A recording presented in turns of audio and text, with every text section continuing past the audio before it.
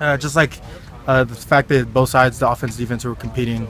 You know, whether it's on 7-on-7, one-on-ones, team. You know, where everyone's giving 110% and just competing. You know, our offense is supposed to be one of the best offenses in the country with all the guys they have returning. So, as a defense, you love that challenge every single day, and you know it helps us get better as a defense. So, it's been fun. There's a lot of talk of your defense and how it's not going to be very good this year because you lost so many starters and so many guys.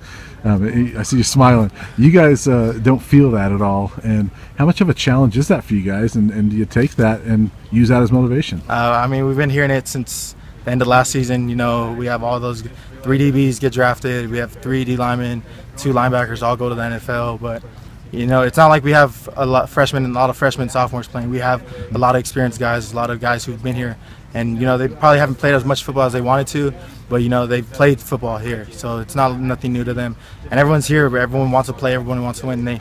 We set a standard as a defense last year of what we want to be, and we know where we have to be if we want to be a good defense. So, and everyone can say what they want, you know, we lost all these guys, but at the end of the day, it's the 11 guys on the field, the 22 guys we have in that defensive unit room. You know, those are the ones who are going to play, and those are the ones who believe in each other. So that's all that matters. Oh, it's going to help every single area. You know, in the front 7 we have Phil at running back, Steven at quarterback, the old lines all coming back. It's going to help us with our run fits, pass rush, and secondary. They have a challenge with all the receivers we have on the team. And I think one of our DBs last year, Cheeto, we said iron sharpens iron. Iron sharpens iron. And, you know, I think just as a defense, you know, we all have that mentality of, you know, if they're supposed to be one of the best offenses in the country, we're practicing against them each and every day. You know, we have to get better. The more we get better, the better we're going to be out Saturday once the season starts. Do you feel like you're better than you were coming into camp last year or even the year before? Definitely, you know, having the 2 years of playing, just my reads and everything, I'm getting quicker to the ball, reading my keys faster, getting my reads before the ball faster to know what's going on, communicating.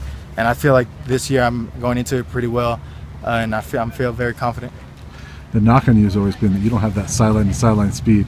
Is that something that you've worked on in the offseason to try to get a little faster and make those sideline plays? Oh, definitely. You know, you're always trying to get faster, you're always trying to get stronger.